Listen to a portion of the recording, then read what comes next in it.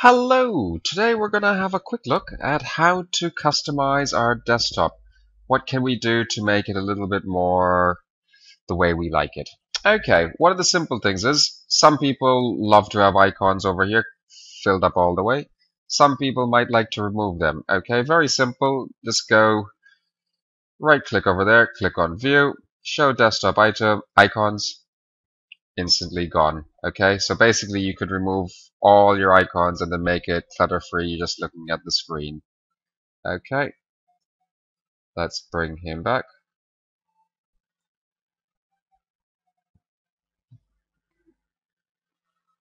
Okay, another thing is the drop shadow, a little shadow around the icon that makes it stand out a little bit from the background. Okay, you might want to get it. Okay, so basically how do you do it? You need to get to the screen.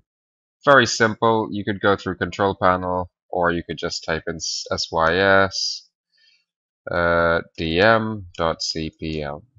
Okay, open that up. That brings this. Go to Advanced. Performance is Visual Effects. Okay, and then click on Use Drop Shadow for icons, labels on the desktop. Okay, then click OK. Click OK. You need to restart, and then the shadow becomes a little bit clearer. It's like a background kind of shadow, like this kind of. Okay.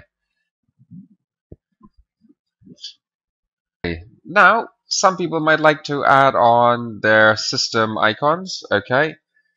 And how do we get to there? Very easy. We just right click over there, click on Personalize. That brings this up. Go to Theme side, and then go to Advanced. Whoops. Go to Desktop Icon Settings. Okay. Rid of that. Here we are. Okay, now if you want to have my computer on there, you might want to have the network, user files, add the control panel. Okay, you could change icons for them. Allow themes to change desktop items. You might have certain themes that have the way the design is. Okay, click on apply. Suddenly you get all these extra things over there. Okay, so that's one thing to do.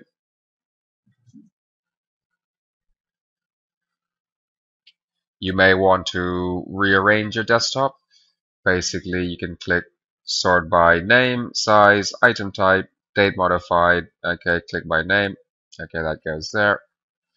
And then refresh. Sometimes you might need to use it. Sort by, for example, in this type, item type. All those kind of concepts. Okay. Now, we have these desktop items. We might want to change the size of them. Right click over there. Okay.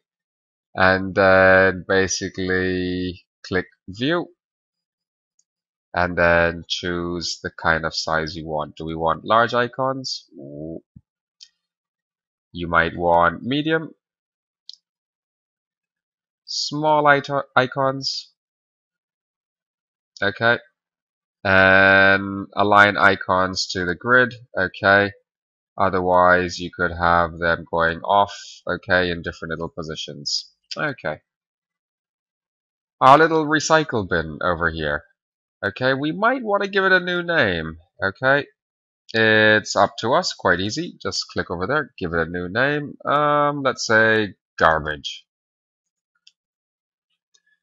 or trash. It's entirely up to you what you want to call it. There we go. Nice and simple, that's straightforward. Okay, certain icons, you can change them. Okay, for example, you might have had a sticky notes or notepad over there as an icon. How can we do that? I'll just show you. Go to this PC, look at this C. In Windows, you'll find Notepad. Okay, there we go. Right click on that. Create shortcut. That's how you do it. Doesn't want to place it over here because that's a restricted area. Sends it over here. Shortcut. Okay.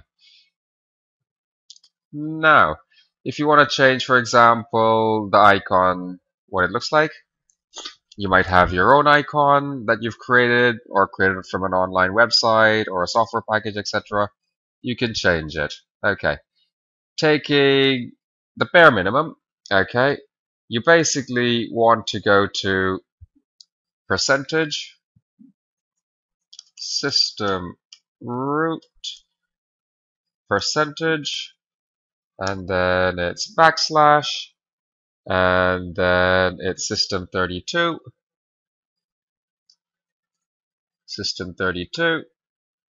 and then it's backslash, and then shell 32.dll. Okay, this one has a lot of icons within it. Click open, and there you go. You could choose any kinds of the basic system icons. Okay, for example, scissors, or something that looks like a notepad. Okay, there we go. Click OK, and then that's done. Now, you might want to add this little sticky notes over there. That's quite simple. All you need to do is go to sticky, type in sticky notes, opens it up. That creates a little sticky notes over here. You could pin it to the taskbar, keep it on the taskbar always, so whenever it opens up, you can always increase the size of that. Whoops. Okay. You can write if you have a pen. Okay. And you can type depending on how you're using it. Okay. That's quite simple. If you have a touch screen, for example, on a tablet, you can just bring your finger over it. Automatically, it'll go to tablet mode. Okay. You might be wondering how this desktop background keeps changing. It's basically a theme, okay, which we can happily download from anywhere. You could use the new Project Spartan. Okay. And then in Google or in Bing, just type in Microsoft Themes. Okay, right over there. There's also lots of other free places or paid places that you might want to use. Choose a theme, for example, any theme that you like. That looks quite nice. Beach, panoramic, download it. Okay, download theme. Okay, when it downloaded, you just basically open it. Okay, and that'll basically unpack and set it all up. Once it comes to this screen, it automatically goes into that. You might have other themes that you've downloaded. Okay, you could choose those. If we now bring this down, see, we've got a different background, and this will keep changing every few minutes. You can also advance onwards. Okay, beautiful concept. Okay. Now you might want to modify the system sounds. Okay, for example, when you click on something and it's an error, or for example, other issues, or when Windows starts up. So basically for that it's mmsys.cpl.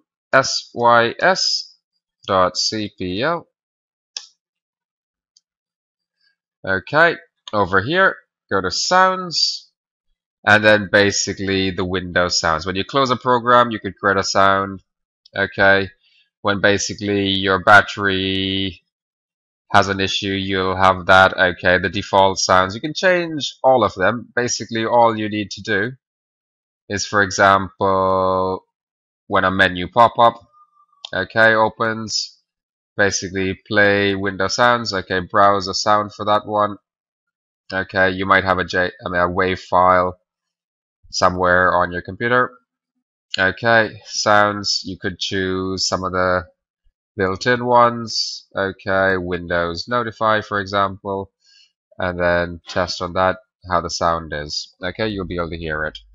Okay, and then that's how you set sounds for actions, events that happen on Windows.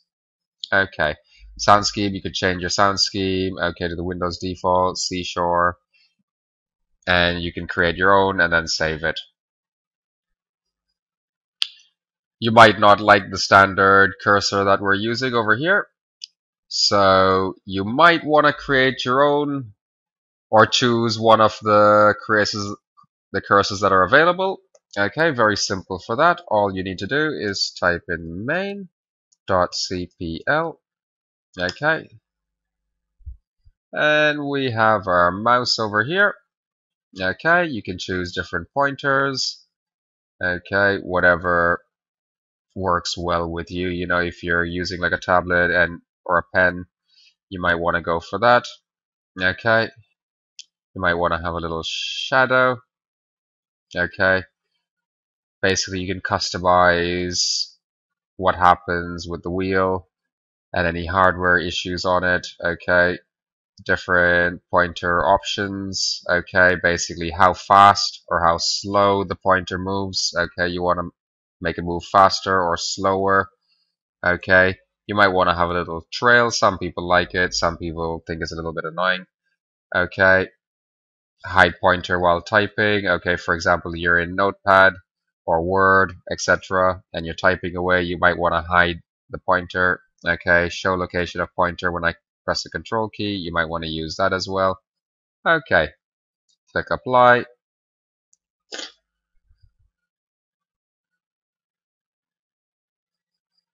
And then let's just go back there. We have our little mouse trail. Okay, and over here, that's also that. Quite a nice little system. Okay, you can fiddle around. There's a few other options in there for you to play with your mouse. Okay, some people might want to increase the size of their apps. For example, the desktop apps, the way things are shown. Okay, very simple. For that, what we need to do is go to display settings.